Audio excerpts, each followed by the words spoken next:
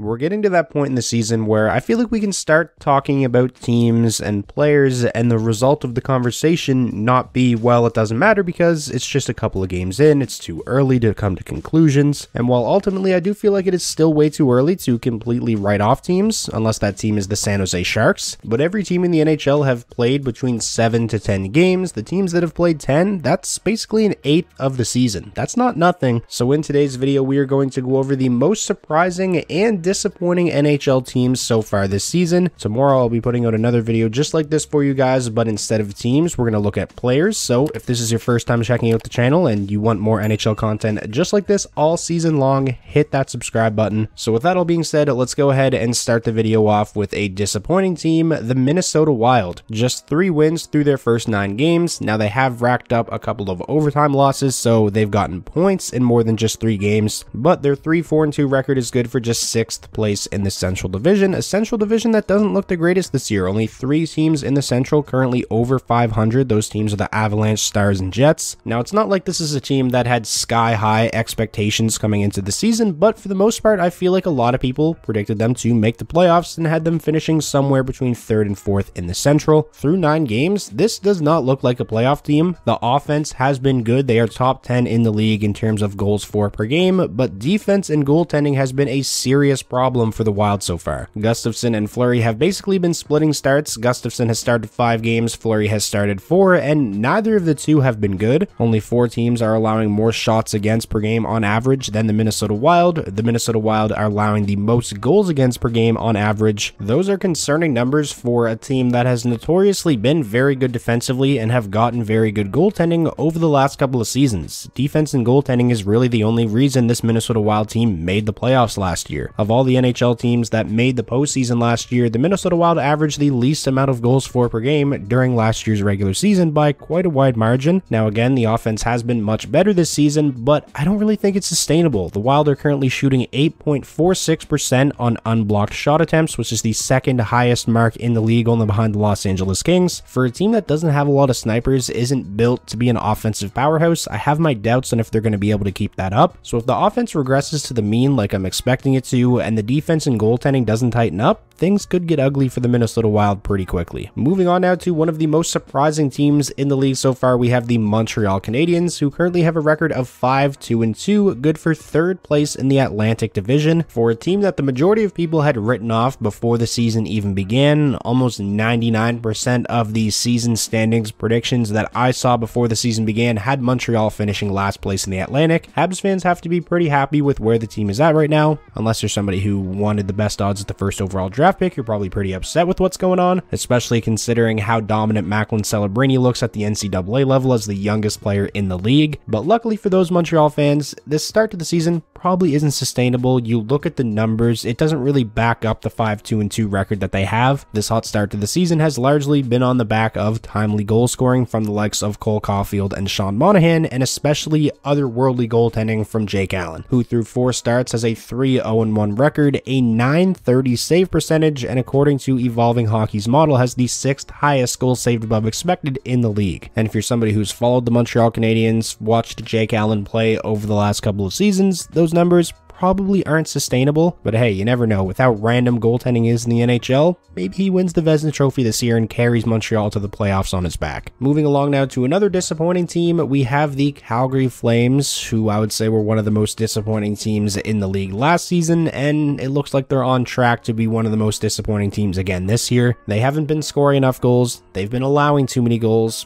Jacob Markstrom, while his numbers have gotten slightly better from last season, still doesn't look great. Jonathan Huberdeau has just 5 points in 9 games. He's scoring at about the same pace he did last season. Is this just what Jonathan Huberdeau is now? I feel like it's time for the Calgary Flames to take a real long look in the mirror and maybe think about shifting gears and heading in a different direction. There's been talk recently that they're still trying to get extensions done with Noah Hanifin and Elias Lindholm. I don't think that makes any sense for the Calgary Flames. Those are 2 very valuable trade chips that can really kickstart start a rebuild slash retool in terms of the kind of return they could get for each of those guys. I know it's difficult to go in a direction like that when you have guys like Jonathan Huberdeau, who's in the first year of a contract that pays him $10.5 million a season. Nazem Kadri, Mackenzie Weegar, they're locked up in long-term deals, but I think it's very clear that this core just isn't it, and it's not just from the sample size we've seen this season, it's going back to last season as well. I really believe the Calgary Flames need to make some big roster moves, some tough decisions, or they're just going to be stuck being mediocre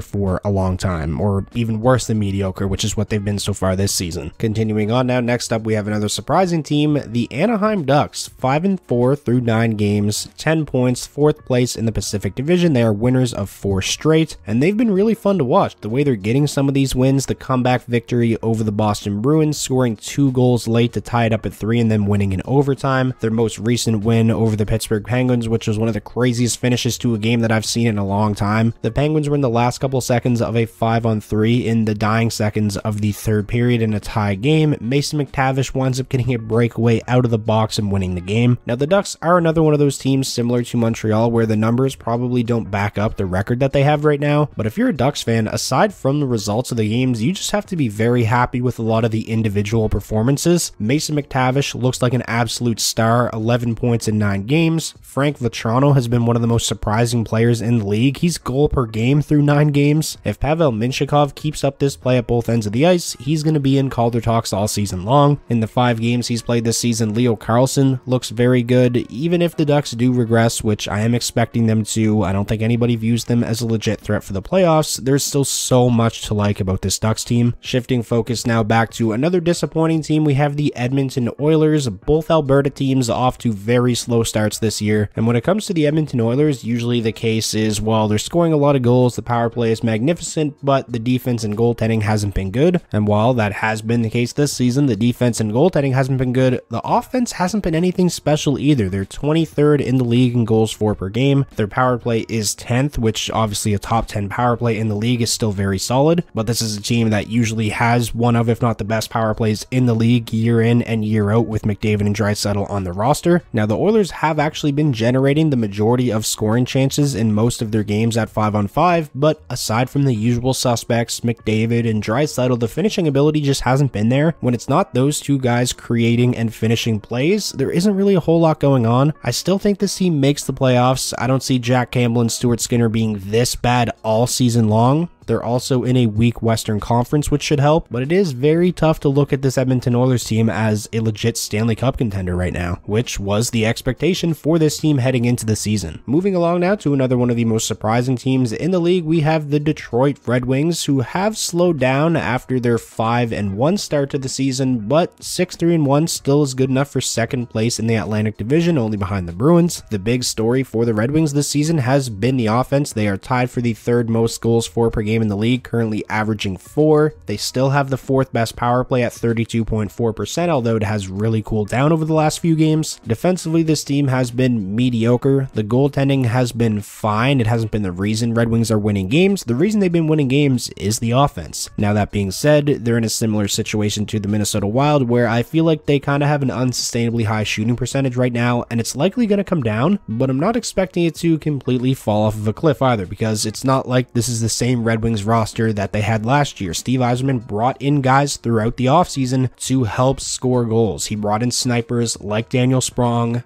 obviously the big one, Alex DeBrincat, who's been unreal. Shane Gostisbehere was brought in to inject some offense from the blue line and help the power play. He's done that. The numbers reflect it. He's been great. Well, I don't think the Red Wings are going to finish the season as a top 3 team in the Atlantic. If they can continue to get, at the very least, serviceable defense and goaltending, I think they have all the makings of being a team that should be able to stay in the playoff hunt all season long and be competing for a wild card spot down the stretch. Next up, we have the final disappointing team that I'm going to cover in this video, the Pittsburgh Penguins, who are currently 3-6 through 9 games, dead last in the Metro Division. Now, in a lot of games this season, the Pittsburgh Penguins probably deserved a much better fate. I don't think they've played that bad up until this point, like their record shows. That being said, there's no changing their 3-6 record right now, which is definitely a big disappointment considering the moves that the Penguins made in the offseason, bringing in the likes of Riley Smith, obviously Erik Karlsson, which was a blockbuster deal. You would hope that if they continue to play the way they're playing, the results will come. I feel like the most recent loss to the Ducks was just a cherry on top to a miserable start to the season. Still can't get over how they lost that one. Tristan Jarry is somebody who definitely has to be better. He has not carried his weight up until this point after signing a nice big extension in the offseason. They need more from him, especially considering the fact that they don't really have a stable option behind Tristan Jarry, as it's Alex Nedeljkovic and Magnus Hellberg, who have both already seen some time this year. As somebody who watched Nedeljkovic and Hellberg with the Red Wings all of last season, I wouldn't really have a lot of faith in those guys' ability to carry the load if the starter isn't performing well. So again, Jarry's got to be better. I think the Penguins will be fine, but just based off of pure results, wins and losses, up until this point, they've definitely been one of the league's most disappointing teams in my opinion. And now finally finishing out the video with the last surprising team, we have the Vancouver Canucks, who are currently 6-2-1 through 9 games, 13 points, second place in the Pacific, only behind the Vegas Golden Knights. You've got Elias Pettersson playing like a Hart Trophy candidate right now, Quinn Hughes playing like a Norris candidate, and Thatcher Demko playing like a Vezina candidate. When you get a bona fide superstar at each position like that, you're going to be in pretty good shape. And while those three guys do deserve a ton of credit, the likes of JT Miller have been very good as well. He continues to thrive under Rick Tocchet. Brock Besser is producing at a rate we've never seen him produce at in his career. Philip Hronek looks very comfortable and looks like the ideal partner next to Quinn Hughes. Special teams have been good, especially the power play. The penalty kill, only 16th ranked in the league, but you'll take that considering how atrocious the penalty kill was for the Canucks last season. Vancouver fans have to be very happy with where the team is at right now, and I'll mention this again, the Western Conference doesn't look great this year, the Pacific Division especially, so getting off to a hot start like this could go a long way for the Canucks in terms of them getting into the playoffs. So that is going to wrap up this video. Those were, in my opinion, the most surprising and disappointing NHL teams so far this season. If there's any team that I didn't mention in this video that you've been disappointed by or really surprised by in a good way, of course, let me know who those teams are down below in the comments. If you guys enjoyed today's video, please be sure to leave it a like. That is the best way to show your support, and most importantly, if this was your first time checking out the channel and you want NHL content just like this all year round, hit that subscribe button, and I'll talk to you all soon.